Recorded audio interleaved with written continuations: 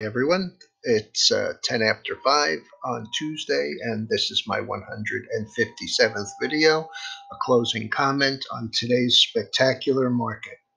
The Dow today was up 2,113 points, an 11.37 gain, which was the largest in history, displacing the prior gain of 936 or 11.08% back on October 13th of 2008. Uh, the problem with that was that the volume was a little on the light side. As a matter of fact, it's the lightest day in a couple of weeks. And while the advanced declines were strong on the Dow, it was roughly 11 to 1 up. And on NASDAQ, 5.8 to 1 up. As I said, the volume was down. In the Dow, we had 9 of the 30 stocks up triple digits, with UNH, the top of the list, up 175 Dow points, McDonald's 168, Home Depot 160, all the way down to the only stock that was down on the day, which was Verizon, down 3 Dow points.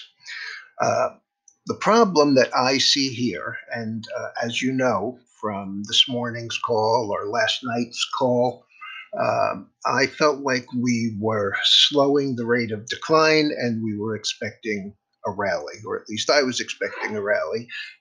And a rally is what we got. This chart is the S&P, and it's currently trading 2442.50, and that's up 222 points.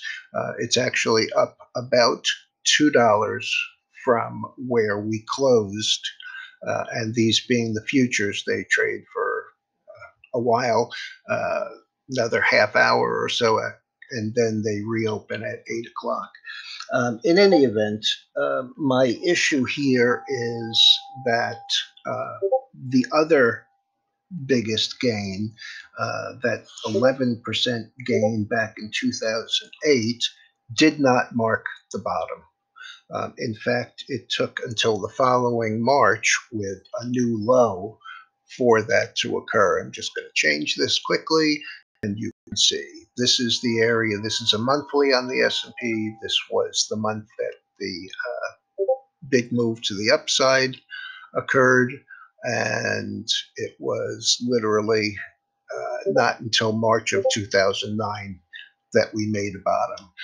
I'm not sure that that's what's going to happen here, but I will tell you it would not surprise me to not be able to get through all of this supply between where we are now, 2442, and less than 100 points up at 2510, 2500. So we'll see how we look tomorrow in the morning and with the futures overnight.